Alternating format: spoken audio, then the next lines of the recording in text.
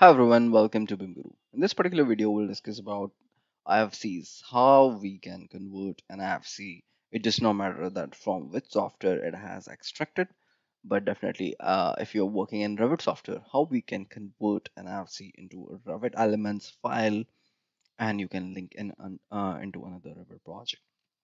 It's very simple. So let's get started. So right now what I did is that I just created two different Revit sessions. Inside one, I just created a dummy project. Right now we are not having anything, but probably if you are having anything, it does not matter anything. What we'll do is that inside this dummy project, we'll link that IFC, but not technically IFC, the Revit file of the IFC. So it means each element in the linked Revit file will be the Revit element. Okay, and how we can convert that one. For that one, I just created a different Revit session right here. So let me create a dummy project. I'm going with the any template right now. It does not make any sense because anyhow all the properties from the Revit from the IFC file will come inside this Revit project. So I just created this one. Let me go with insert tab right here and we'll link the IFC. First of all, I just wanted to show you this is the IFC. We are not having any particular folder, any particular files except this one. So please keep that in mind because there will be some changes. Okay, so I'll click on link IFC. I'll go with the IFC, click on OK. Now it's linking the IFC right now inside in our Revit project. Okay, this is our Revit project that we wanted to convert into proper converted elements of IFC. Okay, this is not our main Revit project. Our main Revit project is different one. Inside that one, we'll link that Revit file that we are converting right now. Okay, so let's wait till it'll convert each and every element of IFC inside the linked model, but it's not technically right now converting the IFC to Revit elements. Indirectly, it's converting, but we'll discuss both the things right there. Okay, and parallelly, if I want to show you the folder that was shown earlier at the beginning, you can see some different files, started creating right here. It is just like that as we are linking the IFC file inside the Revit project. That is something that's changing. There's we can see the shared parameter files because what we can say while linking the IFC into Revit file, we know that some IFC parameters will be needed for Revit what we can say interface, right?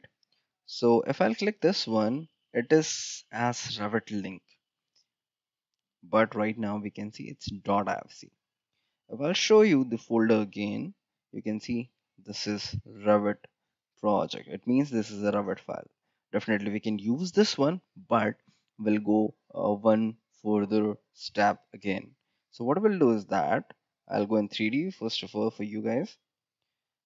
And if I'll select this particular link and I'll click on bind link right here, there are three options that I want to convert in a proper Revit element.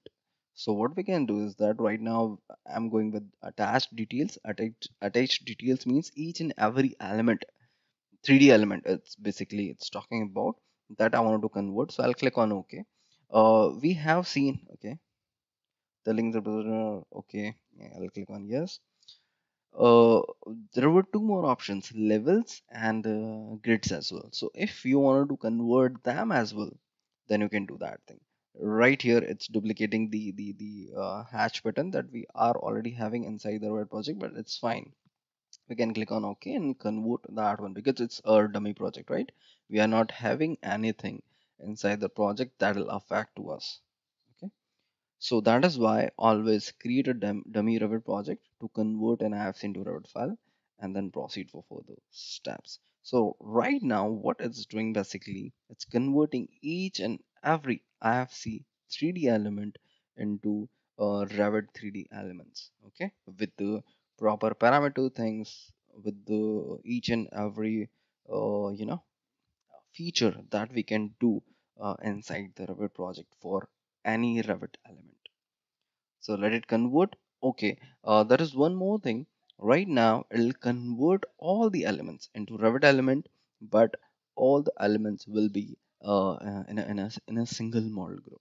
Okay, it means basically the IFC file will be converted into Revit file, but as a model group of Revit. Why model group?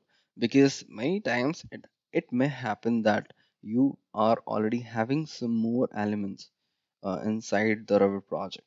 So you may get confused that which is the IFC element and which is your own element. So for that one, all the elements will be converted into a model group, and after that, you can decide that you want to create a new work set for these elements or whatever you want to do for that one. Definitely, you can ungroup that model group, and then you can proceed for your further work.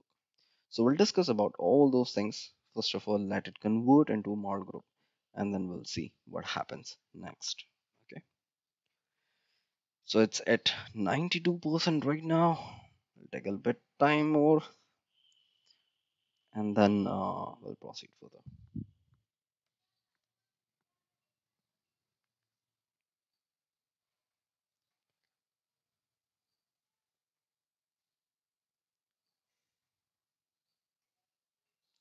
Yeah. So this kind of dialog box is open right now. It is showing basically that it already converted what we can say the link I have seen to Revit project. So you want to remove the link or not? So definitely I want to remove the link because my purpose is solved. I do not need the link right now. Okay. Now, so it has removed the link. If I'll go and manage right here, click on manage links, click on IFC. We are not having the IFC right here. Okay, but we are having this one. This is model group. Okay, so I'll ungroup this one as of now because we are not having any further elements those get affected from this one. So I'm ungrouping this one. So right now it had ungrouped each and every element. Let me go with the fine mode and shaded mode so that you can see we can change each and every property of the element. We can select each and every element and can see the parameters right here. So if you'll see these all are IFC parameters and those are inside that shade parameter file. Okay, that is why it was right here. Now, I'm not going in that much depth because it'll be very technical then. What we did is that we have converted each and every element into Revit element now, and I want to save this project as my IFC project, and then we'll link this one into IFC Revit project. Okay, click on save. And what we'll do is that now we are having an our main project inside that one. I want to link that one so that I can model or do anything for my own stuffs. So we'll do that thing. Let it save first of all, and then we'll proceed. Okay, I guess it is saved. Let me go right here and go and manage. Go for manage links, Revit, and add. And now I can add. Sorry, this one IFC Revit project, right? It depends which you want to select. Definitely we can move, but as we are getting the IFC, it depends that from which software we are getting. So let me go with internal origin to origin right now. Why I did I said about the software because I guess you all know that we can extract the IFC from any software. Okay, whether it's Autodesk software, whether it's Bentley software, any software that we are having right now in BIM industry, we can extract the IFC file. So the point is, if you are extracting the IFC file from any software, we can convert that one into Revit project by the same process. Definitely, there will be parameters changes. Okay, because maybe in what we can say open building designer is showing different parameters right there. They'll not be visible into Revit, but each and every time you can do the same thing. At least you can select the elements and you can play with that. Okay, one more thing that you can do is that right now the best thing of IFC conversion is that I think is that if you are having hosted elements, Like for example, let's try with plumbing fixture. On IFC, we never can host any element because IFC file does not work like that way. So if I have just placed the plumbing fixture, it's asking for host. So if I'll go near the duct, it's showing that yes, definitely I got the host and I can place the element right here. So if I select this one, it'll be hosted on the duct. Yeah, you can see. Let me go with fine and shaded.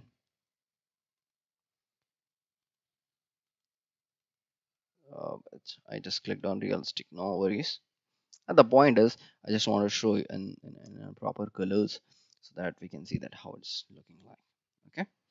So definitely, yeah, we can play with that one because it is very important if you are having hosted connections, hosted elements, or the proper arrangements because we are working in 3D software, not in 2D software. So it'll help you guys a lot to convert that one. So thanks a lot guys for watching this video. I hope you got the idea about conversion IFC into Revit file. It does not matter that from which software we have extracted the IFC. Okay. So thanks a lot guys. Let's meet in my next video.